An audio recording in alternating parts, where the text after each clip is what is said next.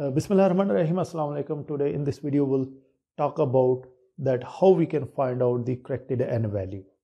The value that is observed in the field is subjected to various corrections because there are lots of inaccuracies involved in the field procedures of standard penetration test. That is why we need to apply some corrections. So that has already been discussed in our previous lectures in details. But here we will talk about that how we can find out the corrected N value. So here you can see the formula of corrected N value, N subscript 60, because this value in this formula energy hammer energy correction is applied for 60%. That is why it is named as N subscript 60. That is equals to E subscript H hammer energy correction multiplied by correction of borehole multiplied by C subscript S correction for sampler, and then correction for rod length multiplied by N into N field and divided by 0.6. So this is how we find out the N60. Then there is another correction for the overburden. If the overburden correction is applied, then this corrected value will become N160. So that is equals to N60 into Cn. Cn is the correction for overburden. So using these formulas, we find out the correction or corrected N value. So EH can be found out from the table number 1, and CB correction for borehole can be found out using the table number 1, that is that you can see on the screen. It is clearly shown the corresponding borehole correction for different borehole sizes.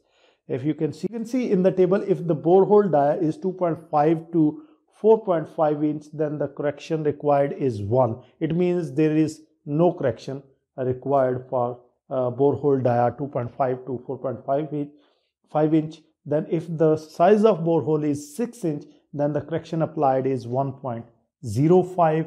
If the size of borehole is 8 inch, then 1.15 correction will be applied. Then sampler. If your sampler is lined, then there is no correction required, and if the sampler used is without liner, then you need to apply the correction. As you can see in the table, that 1.2 value will be applied if the sampler used is without liner. Then you need to apply the correction for rod length. You can see the values for different rod length, the correction corresponding to different. You can see in the table, if the rod length value is in between 10 to 13 feet, you need to apply the correction of 0.75. If the rod length value is 13 to 20 feet, then the correction applied will be 0.85. And if the value of rod length is in between 20 to 30 feet, then the correction applied will be 0.95. And if the value is greater than 30 feet, if the rod length is greater than 30 feet, then the correction will not be required. It means you will multiply it by 1. Then another question is that how we can find out the overburden correction. Remember, if the soil type is cohesive, then there is no need to apply the overburden correction. But if the soil type is coarse, then you need to apply the overburden correction. So overburden correction can be found out using this formula. Once you find out the N60, then you need to apply it by overburden correction, and remember that should be less than 2 N60. So smaller of these two values will be selected as N160. For example, if N60 into correction of overburden is equals to or less than 2 N60, you will select one of the values that is less than or equal to 2N into 2N60. Now how to find out this Cn, overburden correction? Overburden correction can be found out using this formula, 0.77 log of 2000 over sigma naught prime. So the units used in this formula will be sigma naught will be in kilonewton per meter square. And remember, sigma naught can be found out